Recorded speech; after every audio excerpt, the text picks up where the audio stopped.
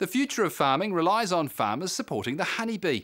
Trees for Bees is a campaign that's helping them do just that. Federated Farmers and Landcare Research have developed 10 regional guides with advice for appropriate flowering tree and shrub species. I'm providing the scientific information on the flowers for the Trees for Bees project, and we have a pollination database, and we've got all the kinds of information we need to be able to sort out which plants are the best plants for farmers to plant in a database. Bee nutrition is really important, and it's not a very advanced field compared to the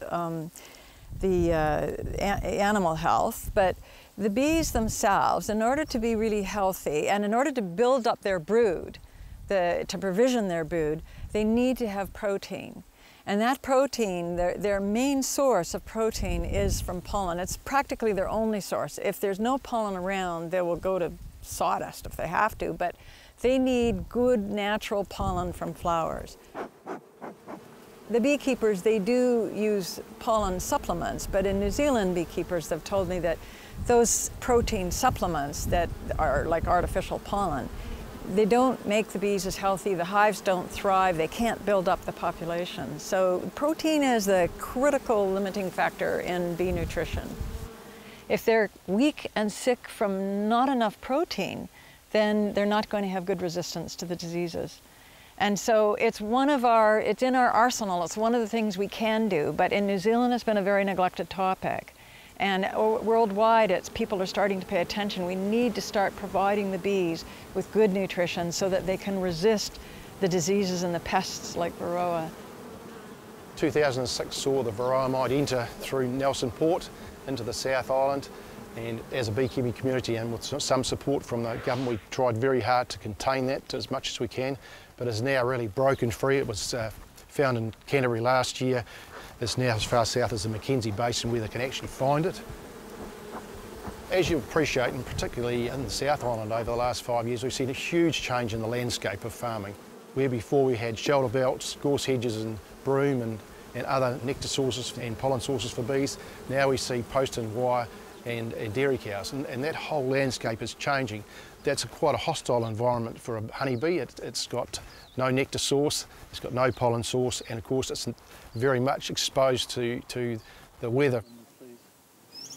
Well, the flowering time is probably the most critical thing because honeybees are introduced into New Zealand, and the native plants have evolved with our native bees and our native flies and moths. Yep.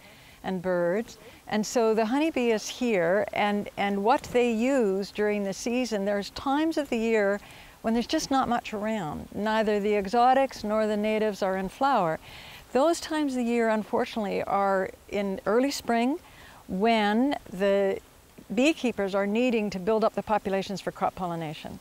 So you need to fill in the gaps. You need to know that we've got enough flowers for the bees across all the parts of the year when the bees need it, especially when they're building their brood for pollination of the crops or when they're building up their winter stores.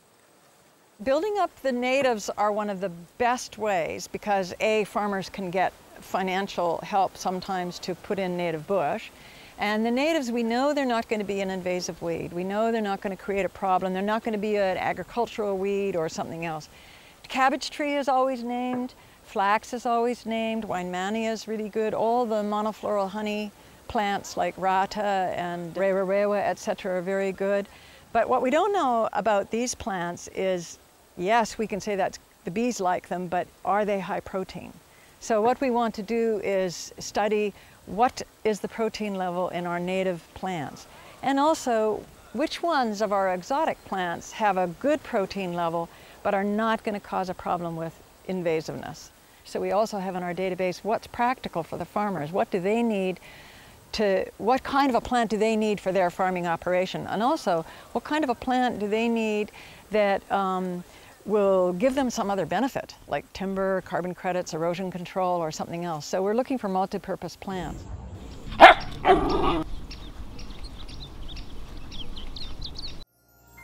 This program was made with funding from New Zealand On Air.